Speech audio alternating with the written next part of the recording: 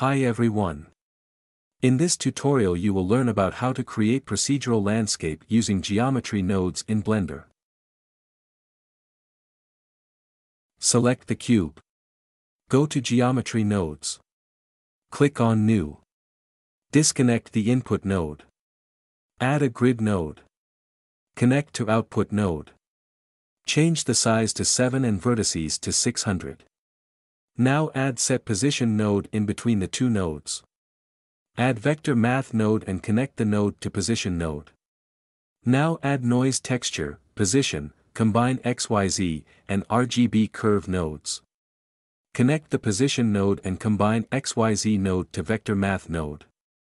Connect the RGB curve node to combine XYZ node to Z-axis.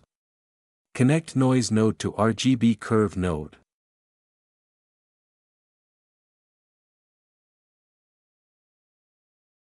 Change to 4D.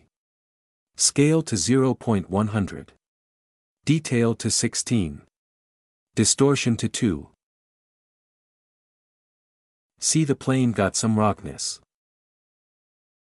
Now play with RGB curves until you got the shape of landscape.so.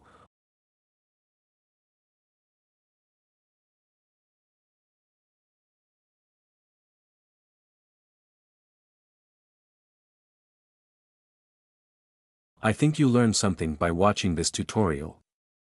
Thank you all.